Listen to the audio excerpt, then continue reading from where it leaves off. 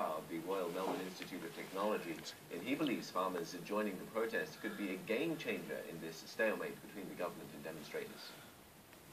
They try to gather people from particular elite Bangkok and scholars, academic, business people, and they understand that what actually regain power for Pheu Thai Party is base of the pyramid, the farmers or those who live in rural areas. But now the sign has changed, that the government fell into this trap. They're all the rice farmers. So if PDRC can really convince the farmers that Pheu Thai Populist Party is no longer inactive and they are not going to obtain any support, particular financial support from Yingluck and her government, I think that sounds like a very strong strategic gains for PDRC and perhaps the anti-government move in Thailand. Iran has agreed to start addressing suspicions that it may have